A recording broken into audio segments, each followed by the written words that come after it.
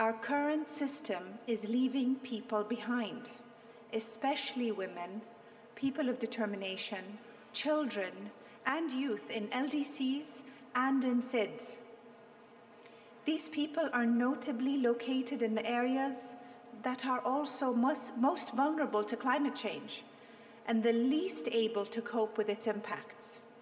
The long-term humanitarian emergencies, the security crises, the disappearing islands, the places where climate finance fears to tread.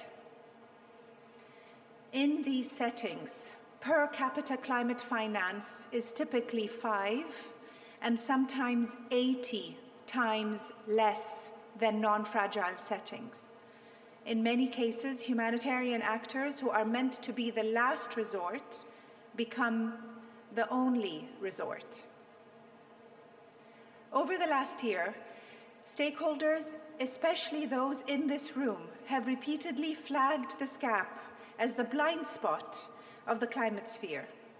We cannot have a meaningful response to the global stocktake without acknowledging it.